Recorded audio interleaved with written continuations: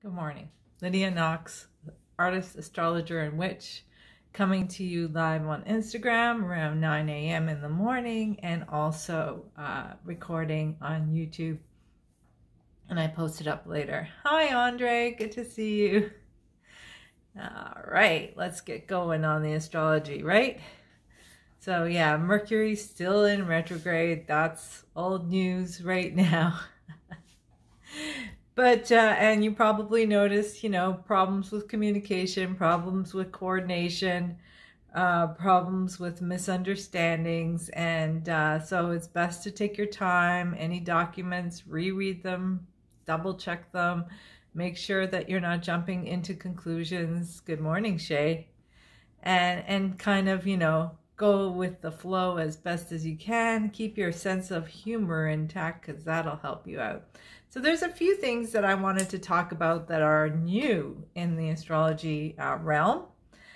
First one is Uranus has been going retrograde in Taurus for quite a while, and now it goes direct for the next 7 years in Taurus. And the last time Uranus was in Taurus, that was during the women's emancipation movement, feminism. There's like uprisings, there's a change in the way we saw the world as a whole. Taurus is an earth sign, so it also governs money, and it also governs art for you guys who are artists. So this is something to keep in mind. Try to be aware of the innovations in the art world that are going on, and with currency in terms of how it's changing. And it's not going to be stable. The currency situation isn't going to be stable until Uranus moves into Gemini. So for now, it's like the Wild West pretty much in terms of money. But I just read that Canada is having its own digital currency. It's considering making its own digital currency, and some other countries have jumped on that. So the way we spend money is going to look very different. The days of cash and coin might be going out the window over the next 7 years. So try to keep that in mind in terms of investments, in terms of trying to make some money, in terms of how you're going to save money. And that also governs the real estate market, because real estate, yeah, Shay says for the next 7 years, the currency isn't stable. No, because we're going through this dramatic shift from one type of currency to another.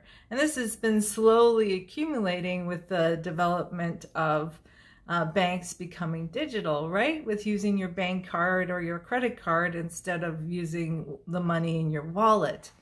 And with the pandemic, people are less likely to use actual cash and more likely to use their bank card, because there's less chance of, touching a surface that's germy. So it's something to think about while we go through this. And same with the economy, and same with real estate and stuff like that. That is going through this giant overhaul, and things are not stable. No matter how much you like to think that they can change. So the best thing to do in these times is to remain open to innovations, because that's a positive energy of Uranus and Taurus, and to kind of slowly work your way through. It's like a slow transit. So nothing huge is going to happen overnight. But there's going to be little earthquakes, as Tori Amos would sing about. I'm going to have that song stuck in my head, going on over time. So, hey, Still Crazy, nice to see you here. So, yeah, so just as an artist, right, think of how you can innovate your art. Like maybe pick up some pop art, or look into pop art, or look into NFTs, or look into creating digital art, or even with your subject matter, maybe you want to poke the bear a little bit with what you're doing. What I'm doing in these times is that I am coming out of the broom closet as a witch which is a dramatic feminist stance, really, when you think about it. As an astrologer, as a person who uses magic, as a person who uses magic with art. And I am speaking out to all you other witches. Thanks, Still Crazy. Still Crazy says I rock. You rock too.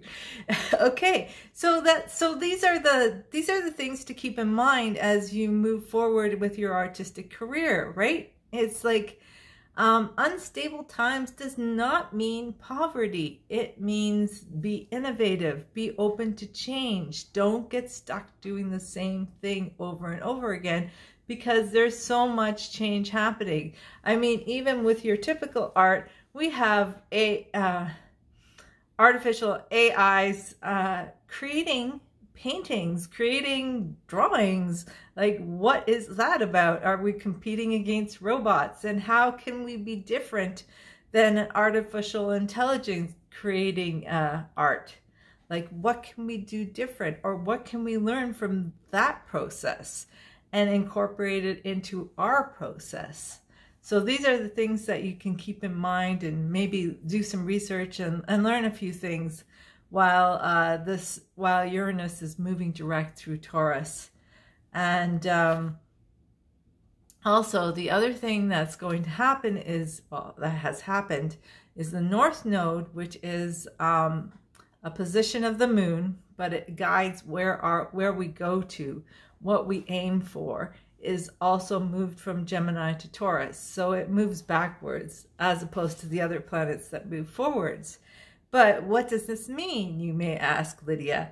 So that means that we're going to be focused on conservation, on taking care of the earth, on beauty and art. These are ideals that are going to be coming up. So that's very exciting for artists, really, when you think about it. And the South Node is what we're going to be letting go. So the South Node is the opposite of the North Node, and that's in Scorpio. So we're letting go of jealousy, we're letting go of envy, we're letting go of obsession, and all those negative Scorpio traits. And in a way, by focusing on creating some stability in times of change, is kind of an interesting dynamic. And the two are actually going to meet, Uranus and Taurus and the North Node, around August. So keep in mind the energies that are going on as the two start to meet together, and look and see where it is on your chart. So I'm just going to bring up the chart to see what degree Uranus is in right now. So it's 10 degrees. So if you have any planets in 10 degrees right now, take a look at them. See what house they're in. See how they interact with Uranus in Taurus in 10 degrees. And if you need some extra help, make an appointment with your favorite astrologer. I do astrology guidance. It is in my Linktree account or in my Facebook page, Lydia Knox Astrology. By all means, if you need some extra help around now, I'm open for appointments. My appointment prices are there. And yeah, that's something that you can take a look at. Shay asks, is that 9 to 11 degrees? Yeah, so it's within 5 degrees, but especially if you have something in 10 degrees, that's when it's super activated. So that's when you really need to kind of see what happens. So if you have something in 11 degrees, watch for when Uranus moves forward in 1 degree in probably a few months from now, right? And come to terms with that. Shay says, I'm awesome doing it. I've been doing her astrology for a while now. Yes, sirree. I have a number of clients. I've been practicing astrology for over 25 years. So back to what's going on today. Today, the moon is in Leo. So that's compassion, that's self-esteem, that's pride, that's confidence. And it aspects really well with Mars in Sagittarius. It's a trine, so it's a nice smooth transition. Mars in Sagittarius gives us the high ideals, the high goals, the high hopes. And the two working together, you'll find it easy to express your feelings, and you'll find that you'll get a lot of energy by tuning into your feelings and practicing self-care and developing your sense of confidence. The moon in conjunct, so it creates this kind of yoga position where we have to make adjustments with Neptune and Pallas together in Pisces. So I haven't really talked about the Neptune Pallas conjunction, and it's kind of an interesting one because Pallas Athena is basically leapt out of Zeus's head after he had a headache and became the goddess of wisdom, and she was like born with armor on her. So in a way, she's kind of like a very feminist icon when you think about it, right? You know, the woman ready to fight the wars and creating headaches for men everywhere. Right? But the thing is, here's the thing, when she joins up with Neptune, basically the god of dreams, the god of visions, the god of art, think of how she can become a total muse for us, right? Speaking to us from the invisibles, right? Showing us where we can actually defend and protect ourselves and protect our ideas and follow our visions and our dreams in a more assertive manner. And the fact that it in conjuncts the moon, we may not be totally comfortable with this message. At times, we might actually, you know, fall into the idea of delusion and illusion. So watch out, watch your inner dialogue, right? And make sure that you're not knocking yourself down around this time. Yeah, and the big message is move past your comfort zone right now. Okay, the moon isn't going to go void, of course, until tomorrow morning, super early in the morning for those of you who are insomniacs or morning people like me. So from 3:15 to 9:02 a.m. So around that time, if you wake up with, you know, weird emotional thoughts, you know, and emotions and find it hard to fall asleep, understand that you're just in tune with the moon's energy, and that the moon is slowly moving into Virgo. So by the time the morning rolls out, we'll find a lot more emotional clarity. We'll be able to put stuff into order, and we'll be able to tune into some emotional healing, because the moon in Virgo offers us the opportunity to heal and fix ourselves. All right. So magic-wise, I was thinking for you artists out there or anyone who does any crafts, this is a good time to go through your tools, your brushes, your paints and stuff like that, clean them up, take care of them, and then put them in a magical circle. So you don't have to do anything special. You can light 4 candles around representing the 4 elemental quarters: air in the east, fire in the south, water in the west, and earth in the north. And put all your paints and your brushes into that circle between those 4 candles, right? And then play some inspiring music, whatever causes you to dance, want to dance. And yeah, just make them tea lights so that they're not that big, the candles, right? And just dance in a circle, deosil, so that's clockwise, around 9 times.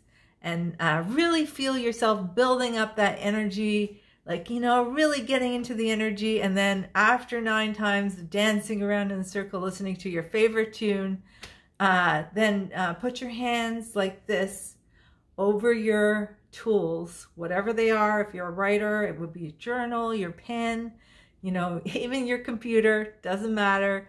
And then just kind of send that energy out from your hands into your tools, and then thank the universe and the invisibles for the extra power of the muses, and yeah, and then use those tools to create fantastic art.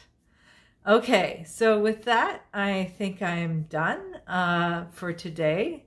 I'll be back tomorrow with more astrology, more art, and more witchcraft. Take care. Stay creative.